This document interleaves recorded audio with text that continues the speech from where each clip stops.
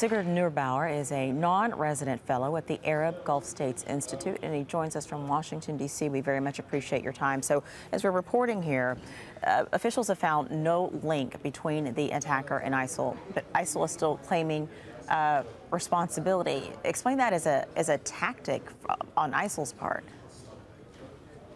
Yes, I think very much this is a new trend that we're seeing. We're seeing very much that social media and extremism is very much at play here. Under the new terrorism trend that we're witnessing across the world, we have seen that it takes very little to claim allegiance either to ISIS or to other extremist groups. All we have to see is some person with personal grievances or perceived injustices in his own life to really carry out mass atrocities. And in the midst of the attack, whether it was in Orlando, Florida, or now in Nice, we have seen that these people are increasingly self-identifying with ISIS. And this new trend really underscores that you don't have to be a part of ISIS internal operations or in link with the organization formally in order to claim these attacks with mass consequences. And in return, we see the maximum impact of propaganda that these extremists are spreading. So I'm not surprised that the French Prime Minister has come out and put no formal link between ISIS and this militant, even though ISIS claimed responsibility. So let me ask you this. If attacks like this can happen without a group like ISIL actually instructing anybody to do so, how do you stop that? How do you combat that? Well, I think it's very difficult to combat it, and that's why the Prime Minister said that we're going to face terrorism for quite some time.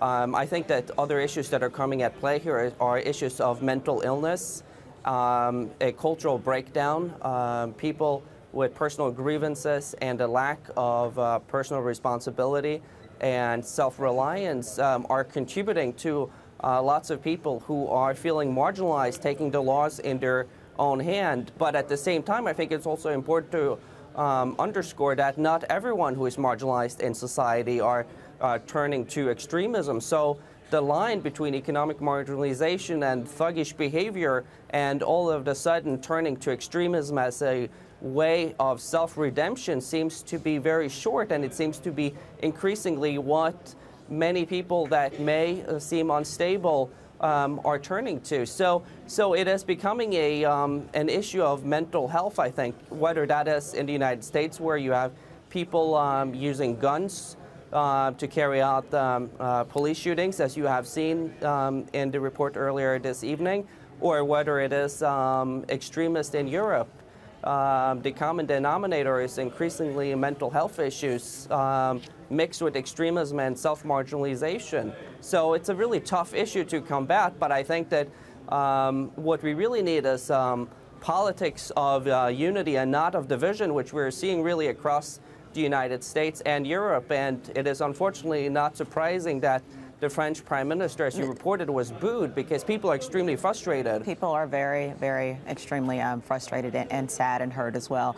Mr. Sigurd Neubauer, thank you so much for your insight on this conversation. We appreciate it. Pleasure. And there's plenty